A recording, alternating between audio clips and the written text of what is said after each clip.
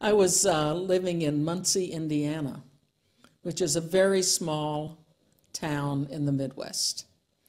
And I came to New York for this audition. Now, I had gone to school at Manhattan School of Music, so I knew New York and, had gotten the formal training, but I had gone to this small town to teach.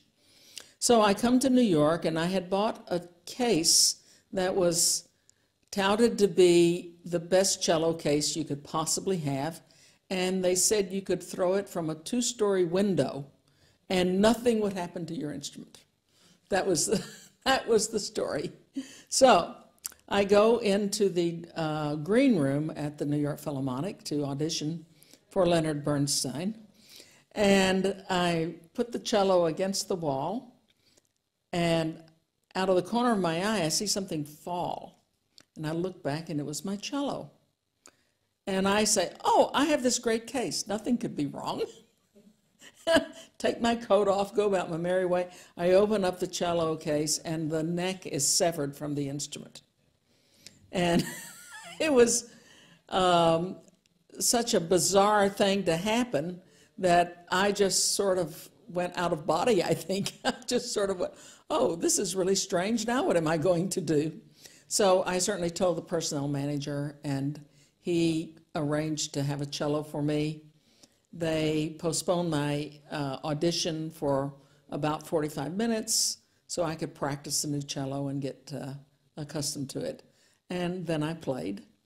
And it was evidently good enough to go from what we call the preliminary audition, the first audition, to go to the second round, which is the final audition.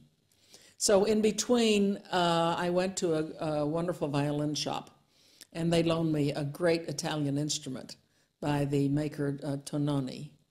And they spent the afternoon putting on new strings, adjusting the sound post, adjusting the bridge, and making it just absolutely suited for me.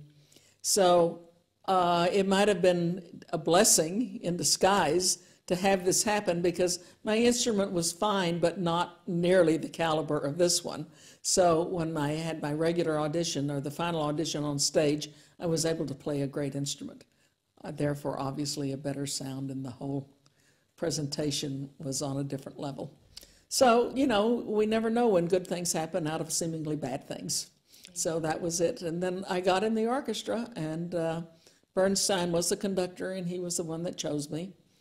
And I felt, of course, very honored, but also that I was the second woman to get in the orchestra. And the first woman cellist has always been something I have, enjoyed and cherished.